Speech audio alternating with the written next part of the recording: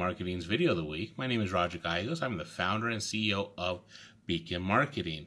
Today's video is very special because it is the beginning of a collaboration between myself, Beacon Marketing, and a local local branding company by the name of Four Directions Branding.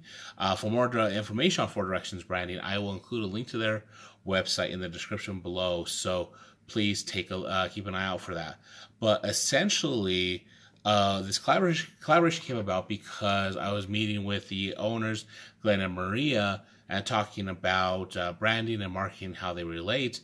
And we found a lot of common ground, specifically the belief that authentic branding and effective marketing really are the foundations for a successful business. So much so that we started calling it the formula to success. So we used that as a basis for a collaboration called the Formula to Success.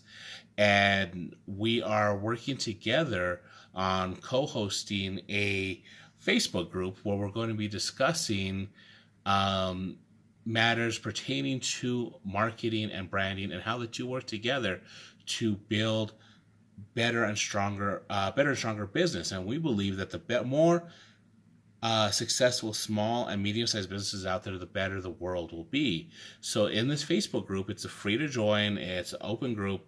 We're going to facilitate discussions, talk about branding, talk about marketing, and really help people understand how the two can be used together to really grow a successful business. And so we invite you to join and participate in this discussion. We're also going to have some future things coming together, but I want to wait until we are properly ready to make those announcements. So if you have any questions about Four Directions Branding, about the group, about the collaboration, please do not hesitate to ask. Regarding today's content, this is the first piece of content in that collaboration. And just so you know, whenever you see the Formula to Success logo on the thumbnail for one of my videos or in the header image for one of my blogs, then that content has something to do with that collaboration and specifically something that we're working on. So keep an eye out for that. Not all my content will be related to that, even though all my content's obviously related to marketing, but there's going to be a lot of content that's specifically designed for that group. So please keep an eye out for such things. So moving on to today's topic, which is why branding is so important to marketing, particularly from a marketing perspective. Now, if you look at branding is a really internal process. Now, too many people conflate marketing and branding. They think it's the same thing, but there's really two sides of the same coin, where branding is an internal process where you take the steps to say, this is who we are, and this is what we're about, and this is what we believe. Marketing is your branding put out to the world. It's how you deploy it. It's how you put it out and let people know who and what you are. So if you think of it this way, branding internal, marketing external, you start seeing how the two are different. They're really intertwined, but they really are two different processes, and they need to be treated as such in the sense that marketing comes first and then branding. So from a marketing perspective, if you do not have your branding done, then you're kind of lost. You really don't know where to go, and that is why it is so important to have your branding developed first, because if you don't have your branding developed, you really don't know what you're doing when it comes to marketing. And that's what I really want to speak to in today's video. I'm going to give you 4 ways how defining your brand first really helps with your marketing efforts. So we'll jump right into that by first and foremost talking about your target audience. When you define your brand, you understand and relate. You're able to understand and relate to your target audience better with your marketing, because like I said, internally you define who you are and what you're about. That means you know you should know who, or at least have a good idea of who you want to target as your best customer. So when it comes to developing messaging and understanding where your target audience gets the information, you've already laid the groundwork so you're able to go out there and attract those clients and convert them into paying clients or paying customers. So the first way that defining your brand helps you in your marketing efforts is you're better able to understand and relate to your target audience. So that's the first reason. The next is you're able to define what makes you unique. And this is truly important. An essential objective for any marketing strategy or any marketing plan is how can you make your business stand out. Your business is unique. There's no other business like it. No matter what else is out there, even in the same industry, your business is unique. However, if you don't take the time in the branding phase to define exactly what that uniqueness is, then you're unable to really articulate that in your marketing efforts. So that goes unsaid. Therefore, you become just another business in your industry, whether that's a restaurant or a tire shop or a landscaping company or even a dentist office or a lawyer's office. You become just another business because you have not taken the time in the branding stage of things, in the internal phase, to determine what makes you unique. So when it comes to marketing, you say the same bland things, you say the same things that everyone else is saying. Therefore, to your audience that we just talked about, you look like you're the exact same company and there's no differentiating factor. Whereas if you take that time to say, this is what makes us unique, then whenever you speak to your audience, you will be able to infuse a little bit of that uniqueness, whether it's your colors, whether it's your brand, or your logo, or some sort of flair in your content. You're able to sit there and say, this is what makes it stand out. So when someone sees you, you're like, oh, that's that tire company that's downtown that does this.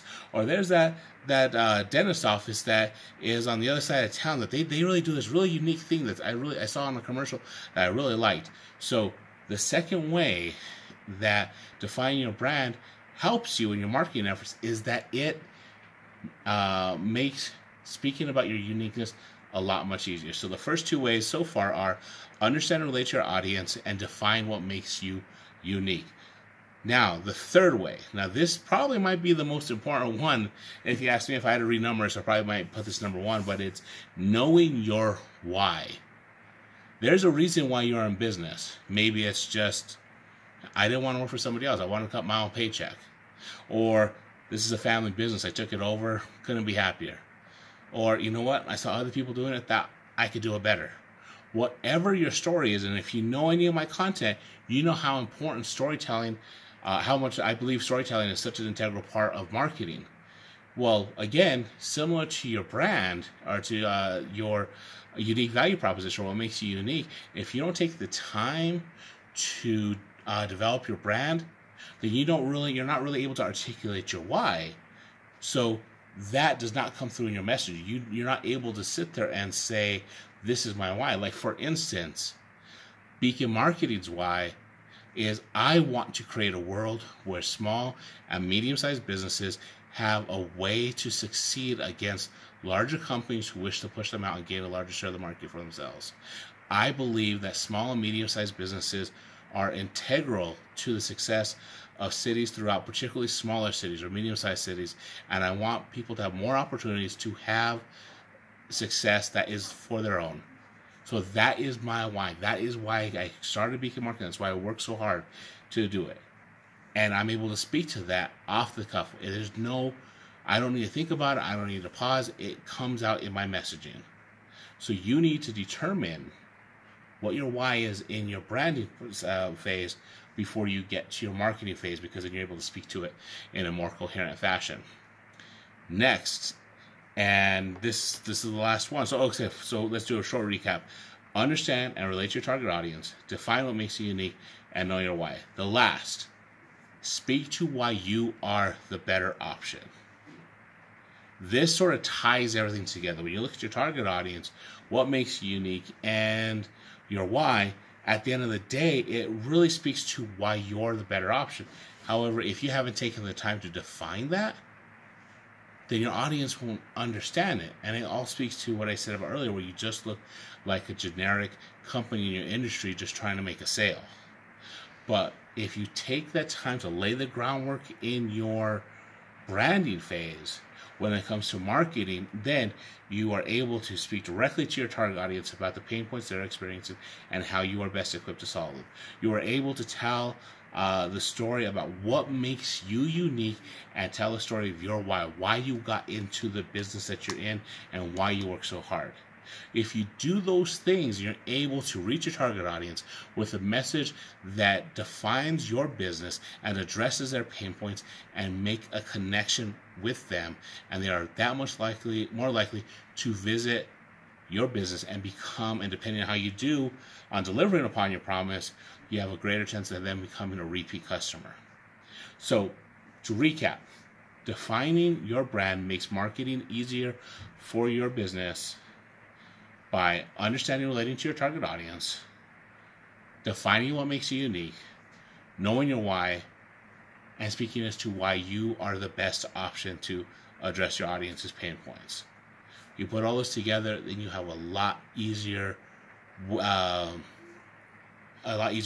process of marketing your business. So again, keep an eye out for the Formula to Success logo.